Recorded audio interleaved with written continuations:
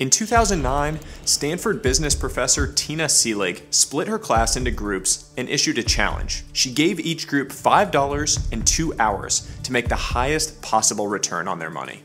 What happened next will completely change the way you think about business and making money. Let's dive right into it.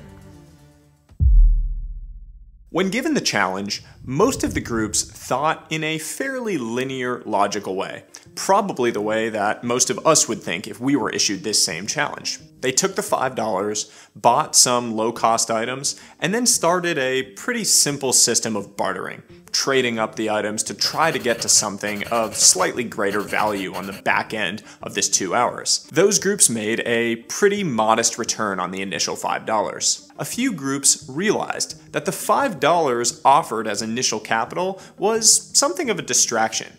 Instead of worrying about the $5, they simply thought of ways that they could make money using the 2 hours that they had been given. One group set up a bike tire refilling station just outside of Stanford's Business School and made a pretty good amount of money during that 2 hours. One group, who did even better, made and then sold reservations at the hottest restaurants in town and in San Francisco. That group made a decent chunk of money during the 2 hours. But the winning group took an entirely different approach. They realized that the $5 and the 2 hours were both a distraction. The most valuable asset they had was the presentation time at the end of the challenge. Each group was going to get a 30-minute presentation slot at the end of the challenge, during which they would present the results of what their team had come up with. The winning group realized that that presentation time was the most valuable asset in their arsenal. To capitalize on it, they did something very unique. They started calling a bunch of local tech companies, realizing that those tech companies would find it valuable to have a chance to recruit in front of this group of Stanford Business School students. They ended up selling their presentation time as an advertising slot to these local companies, netting $650 on the $5 initial capital. A monstrous return. While most of the groups had thought in linear logical terms and generated linear logical outcomes, the winning group had thought differently.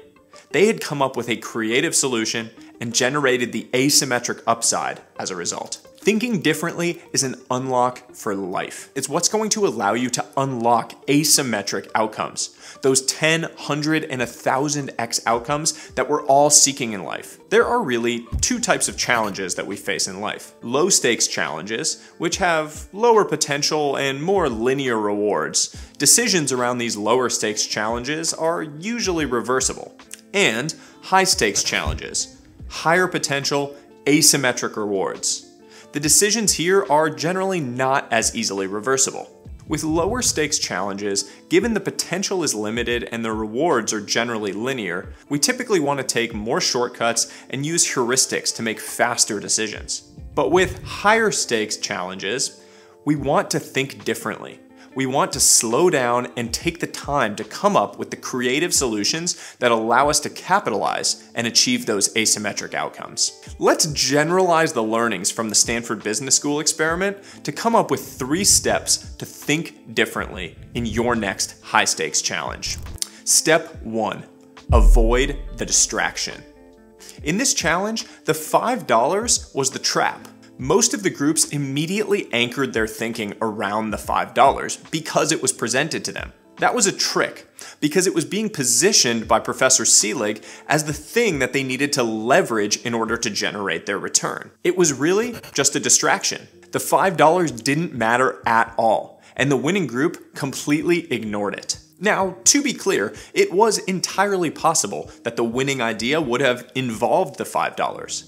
But by narrowing your entire field of vision to only those solutions that did involve the $5, you were narrowing significantly the field of potential solutions. When faced with a challenge with the potential for asymmetric outcomes, the first thing to do is make sure that you avoid the distraction. There will always be an obvious solution that is simple, clear, and entirely wrong.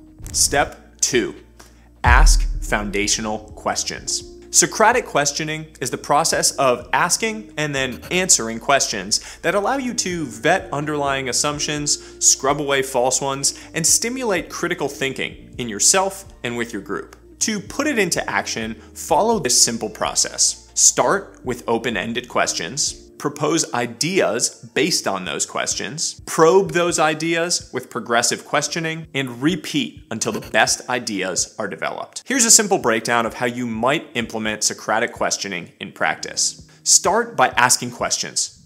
What's the problem you're really trying to solve? Is it the right problem? Oftentimes, we waste a lot of time and energy focusing on the wrong problem.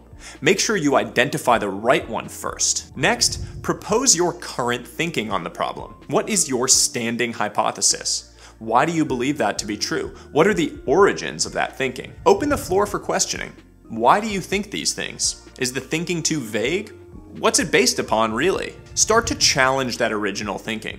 How do you know these things are true? How would you know if you were wrong? Identify all of your team's source beliefs on a problem. Be ruthless in evaluating their integrity and validity. Evaluate the evidence used to support the thinking. Where did it come from?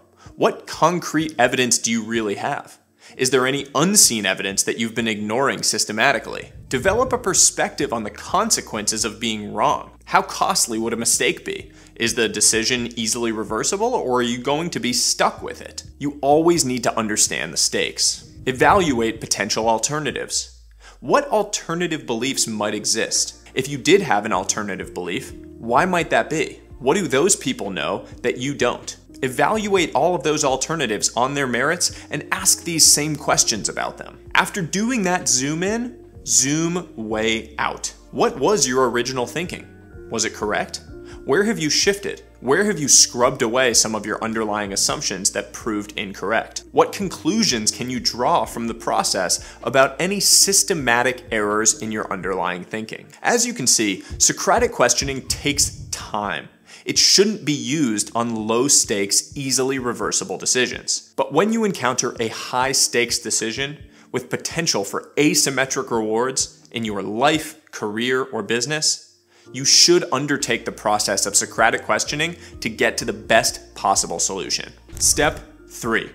Select the highest leverage approach. Once you've gone through step 1, avoid the distraction, and step 2, the process of Socratic questioning, you're ready to select a path. The winning group selected the approach of selling the presentation time as the one that they thought had the highest potential and the highest likelihood of success. You can do the same. Slow down and select the path that you think has the highest potential for asymmetric rewards. This Stanford Business experiment offers a real-life example of the power of thinking differently. The next time you face a decision with the opportunity for non-linear rewards, follow that 3-step process and you will harness the power of thinking differently. Avoid the distraction.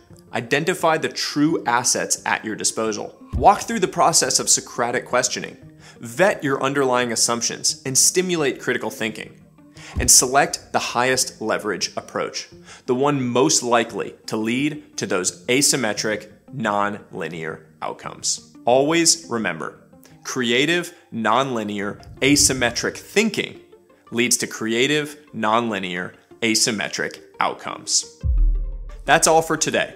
If you enjoyed this, you'll love some of my other videos which break down the ideas to help you build a high-performing, healthy, wealthy life. Thanks for tuning in, and as always, until next time, stay curious.